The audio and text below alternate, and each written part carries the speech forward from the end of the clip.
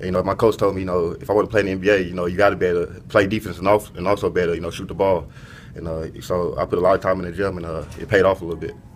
When did you feel like you felt like a defensive stopper in college? I mean, at what point did that come about for you? Really, my freshman year, when Coach Floyd first got to UTEP, he told me, I can be one of the best defensive players in college. So ever since then, my main mindset has been, going out there and guarding the other team's best player and locking them down. Well, and that's the